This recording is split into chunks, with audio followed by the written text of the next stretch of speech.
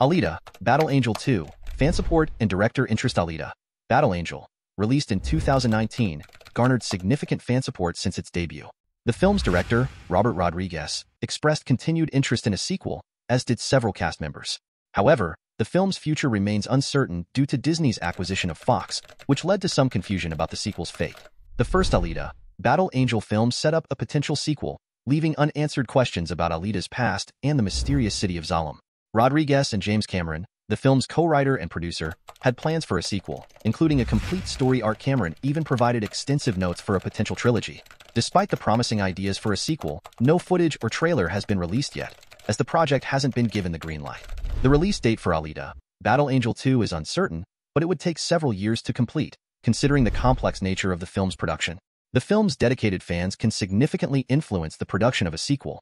It's crucial for Disney to see the fan support and demand for the project. By showing continued interest and enthusiasm, fans can encourage Disney to move forward with the production of Alita, Battle Angel 2.